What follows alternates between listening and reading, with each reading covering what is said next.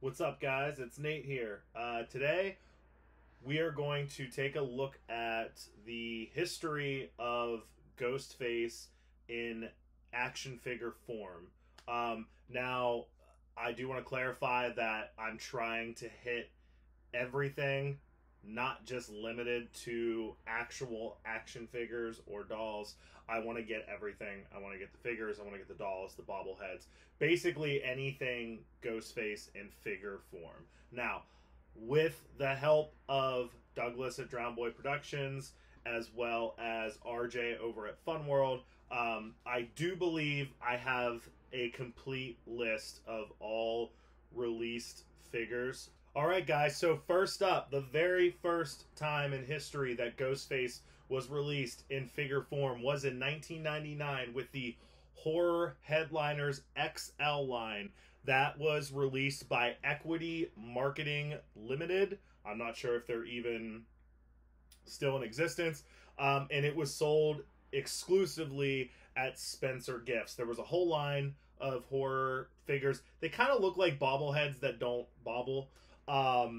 But this is, in fact, as verified by Fun World, the first time Ghostface was released in a figure form. RJ himself at Fun World, RJ Torbert, actually wrote the Ghostface poem on the side of the box, which, looking back, makes perfect sense because, as we all know, RJ loves to post riddles and rhymes and poems on Twitter to kind of have fun with the fans. It was also the first major licensing deal for Ghostface as a property. So, very first, 1999, Horror Headliners XL. Guys, I do also want to mention really quick, I do have a lot of these figures. I don't have all of them, but a lot of my stuff like that, because I'm a mint in box collector for the most part, and it just takes up a lot of room, as you can see. A lot of my stuff is in storage, actually, so that's why a lot of this is going to be through photographs. So just letting you guys know. All right, guys, so next up we have the Movie Maniacs Series 2 line by McFarlane Toys. These were the next version of Ghostface, released in the same year, September 1999. This is an interesting one when I started doing the research on it, because there's actually 3 different versions of the Ghostface figure. Now, one of those versions is simply different packaging, but nonetheless, it's a completely different version for all you collectors out there. So there's actually 3 different versions. And a long time ago, when I was doing an article for Horror Hound magazine about the Scream mask itself, back in, I believe, 2011, in speaking with a couple people over at Horror Hound, I was basically told that there was a lot of issues with the McFarlane Ghostface figure, and that there was like legal issues, which I had never known. Now, they didn't elaborate. I didn't ask more questions, and I just kind of like packed it in my head and kind of forgot about it. I was able to reach out to RJ at Fun World to see if he could give some insight to the fans on what those issues were. So guys, here it is. This is a quote that RJ Torbert over at Fun World was nice enough to give me for this video for you guys in regards to some of the issues with that figure. I want to make sure that I don't misquote anything he said, so I'm actually going to read it exactly as he typed it. Yes, this was a major licensing deal I did for Ghostface, and I worked directly with Todd McFarlane. There was an issue that I don't think is necessary to get into all these years later. However, I will say that I stopped the Scream version for a few reasons. One of them was that I felt it was more important for the company to establish the name Ghostface, especially during the initial phase of the licensing period on the property. So there you have it. Kind of vague, but RJ's a man of mystery. What can we say? No, so there was an issue with the figure that was a major issue, that was part of the reason why there were 3 separate versions of the figure. So the first version, again, this was released in September of 1999. This is the original version right here. It is standard, the Movie Maniacs packaging. It has Scream at the top, Ghostface down the side, and one of the things that the Movie Maniacs figures came with at the time were these little poster displays that had a miniature poster of the film that the character in the figure form was representing. So the first initial run had a miniature Scream 1 theatrical one sheet with it. The second version that was released had the same card back, Scream at the top, Ghostface on the side. However, replacing the Scream mini poster was an actual miniature poster that just simply said Ghostface on it in bright green, and the Ghostface mask was glowing green. So that's the second version. The third version and the final version released came with the Ghostface poster. It was all the same, but the card back is different. And in this case, in the third version, all mention of Scream was removed from the card. It's simply Ghostface at the top, Ghostface on the side. There's no mention of Scream anywhere on the front of the card. So those are the 3 versions there. As far as I know, and as far as I can tell, there were no actual changes made to the figure itself. And the figure itself is kind of like a hybrid.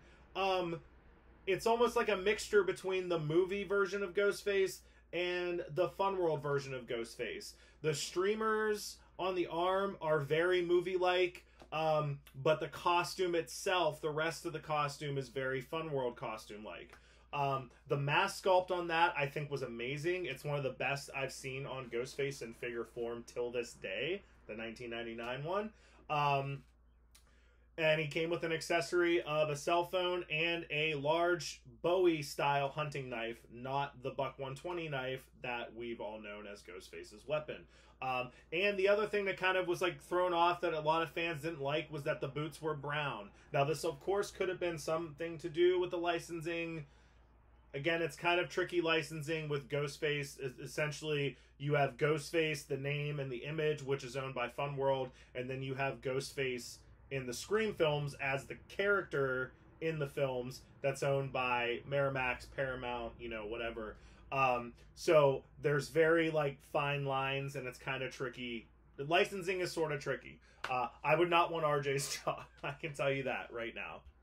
All right, next up was also in 1999, and that one is the Rest in Peace Horror Collector's Series doll with recordable voice changer.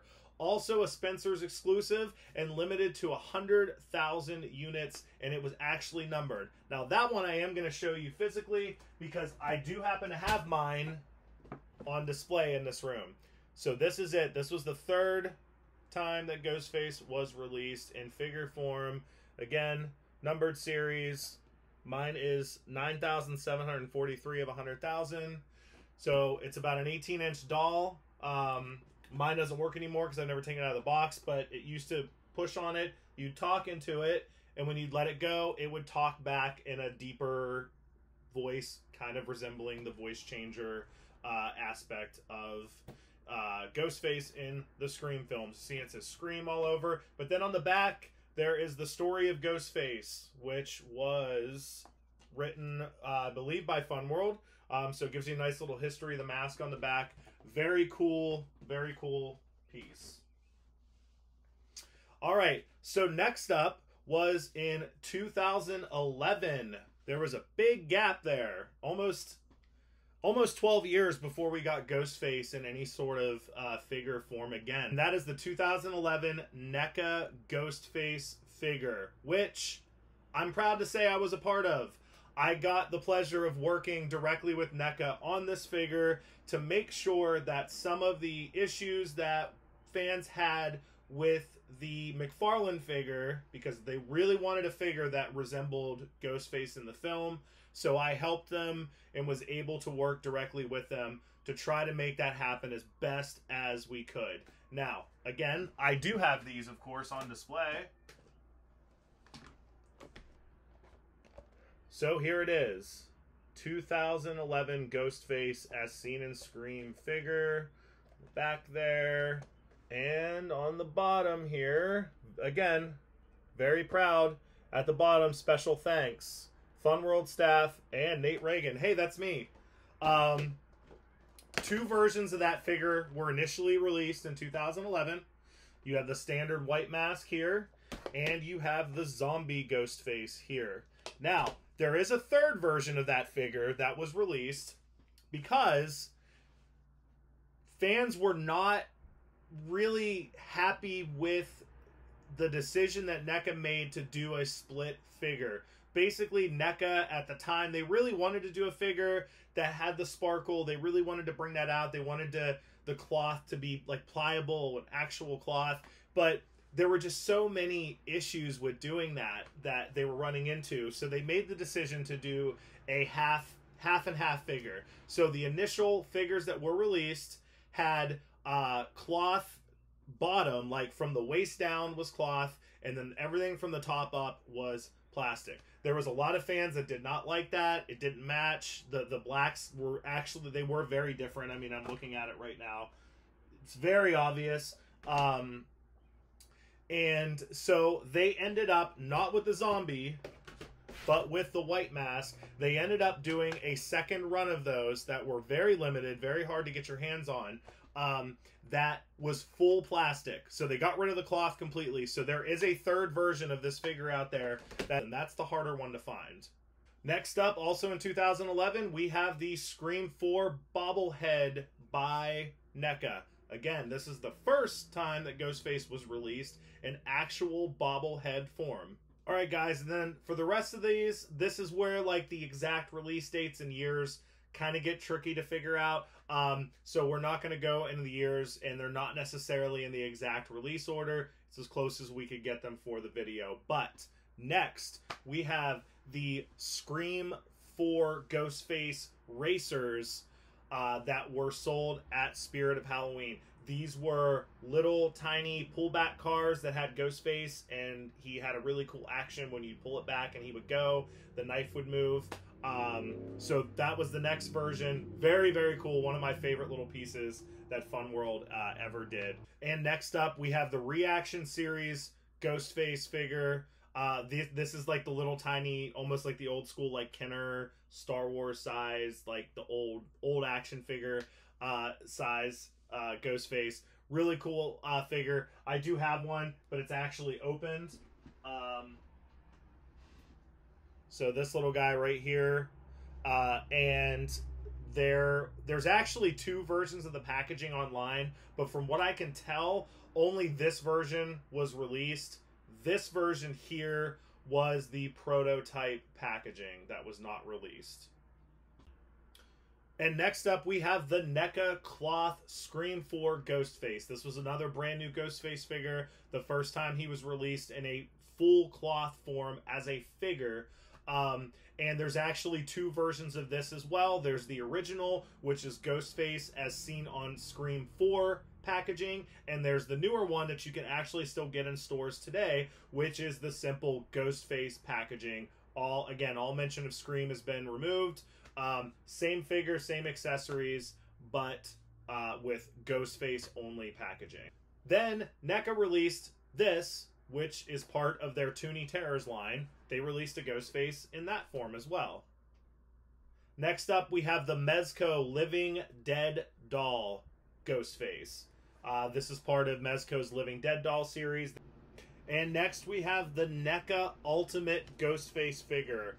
This is one of my favorites as well, because it comes with so many swappable like weapons and hands and accessories and swappable heads. Such a cool figure. Love this figure. Next up, we have the Ghostface Funny Plush by Kid Robot. And after that, we have the Ghostface Premium Format figure by Sideshow.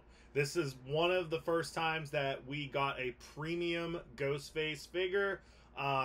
It is a little bit closer to the Fun World costume and look of Ghostface. However, the accessories, it does come with the buck knife, which obviously is what he uses in the film. But this is the first time that we got a premium format figure for Ghostface. Next, we have the plush Ghostface Mopies by Funko. And, of course, we have our standard Funko Pop version of Ghostface, as well as a Funko Pocket Pop keychain and a Funko Mystery Pop. Next, we have the Handmade by Robots, and there are a lot of variants. So, and they just keep adding them. They keep making them. So, this is up to date as of today, but rather than go through each individual variant, because there's so many of them, I'm just going to take a look at all the variants that are available right now on Handmade by Robots website. Next up, we have a bobblehead series by Royal Baubles. There are actually 4 different versions of these bobbleheads. There is a regular version, there is a glow-in-the-dark version, there is a blood splatter version, and there is a Hot Topic exclusive version which has Ghostface in a different pose. And finally, last on the list, and this one has not been released yet, but it is available for pre-order, and it is set to be released next year in 2023. We have the premium 1/3, yes, 1/3 scale Ghostface figure by Premium Collectible Studios, aka PCS. And this thing is massive. I cannot wait to get this thing. This is the best looking Ghostface in figure form I have ever seen. Ever. Look at these photos. It's incredible. The detail's incredible. It's massive. It's 1/3 scale. It's going to be incredible. Just like the price tag of $1,400. Yes, that's right, $1,400. But you know what they say, you get what you pay for. So, I cannot wait to get that figure. And that's it, guys. That does it for the video. To my knowledge, that's every time Ghostface has been released in figure form. Now, if I missed anything, call me out. Call me out in the comments. Let me know that I missed something, forgot something, whatever it is. Let me know. Also, you know, as always, make sure to like, share, subscribe this video, and I got a lot more Ghostface content and some other cool movie location content coming your way very soon. So, thanks for watching, guys.